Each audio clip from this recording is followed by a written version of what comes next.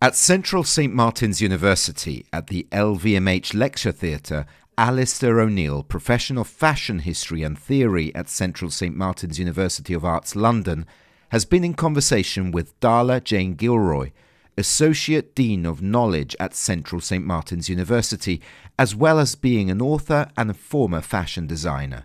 The occasion was the launch of Gilroy's new book, Fashion Bags and Accessories. I wanted to write a book because I think there's a narrative around creative people not being able to write about their practice and being understood only through the products that they make. So I wanted to have the opportunity to actually write about accessories design from start to finish, through the history, the research, the design stage and the product development. I started writing the book in 2019 and I actually managed to write the first draft before we went into lockdown for the pandemic, and then spent the next 2 years refining the book while we were in lockdown. So I was very relieved when it finally was delivered to the publishers and it went into production, but it took a good 2.5 years, nearly 3 years to write it and research it and find all the pictures for it.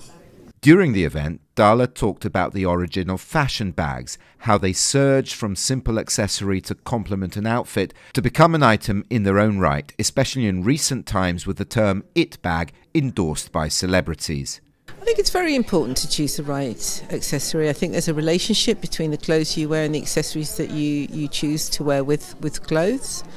I think increasingly, in terms of bags, we are seeing statement bags that are standalone pieces. But I think every woman wants to look her best, so it's about finding the things that you feel most comfortable with and that suit your personal and individual fashion style. The book is a precious instrument for fashion students who want to specialize in accessories and for bag lovers who will learn about the most popular bags in history and their development. I think the book is about demystifying the process of making bags and accessories. Most people have had some experience of making clothes. But very few people have had an experience of working in leather, making footwear or bags or accessories. So I wanted to show all the different stages so that people could understand the process. And I think, as with all these things, there's a point where you fall in love with a particular process. Either it's the design or it's the prototyping.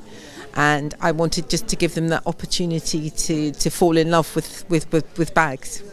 After the conversation, Darla Jane Gilroy signed the books on sale that evening that can be also bought at the Quercus Book website or Amazon.